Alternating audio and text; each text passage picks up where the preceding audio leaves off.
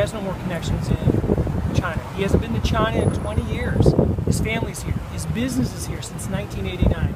This man is not going anywhere. You saw in court, he can barely walk. He walks slowly because of the polio. He's not going anywhere. He is staying here where his family is. We're going to fight these charges. Talk about the conditions inside the home. The conditions. Yeah.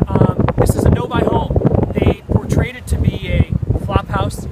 We disagree with it 100%. This is a house of no-buy. They had the option of living in the basement. They had an option of staying with them. And this was a nice home, a very, very nice home. It made it appear that all of these smoke alarms were dismantled. That's not true. That wasn't the case.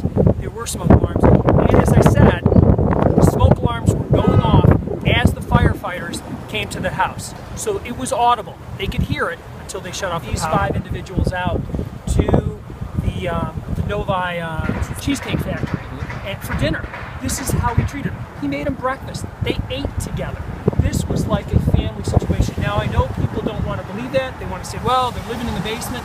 Look, that was an option for them to have a place to stay. What they would say is, would you put your family in a basement with no fire extinguisher, no emergency exit, and no functioning smoke alarm in the basement that would give them early warning? Well, that's to be disputed as to whether or not it was a functioning smoke alarm. You heard the arguments in court. They said at the base of the stairs, coming downstairs, there was a smoke alarm. Disabled.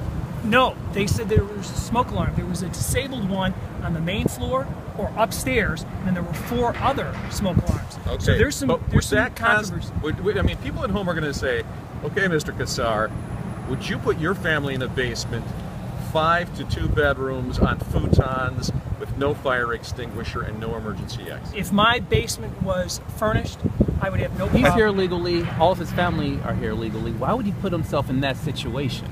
You know what, I think that there's a lot of undocumented workers that are working throughout Michigan. We have thousands of undocumented workers. And whether we want to accept it as a public or not, you know, President Obama's right. We have to do something with immigration reform. We have to, because we can't criminalize everybody that's working. And Michigan is filled with undocumented workers. If you haven't seen it, I certainly have. Restaurants, you can tell when people can't even speak the language, you can tell and you wonder, how are they here? So it's an issue, it's a bigger issue than just Mr. Tam's case.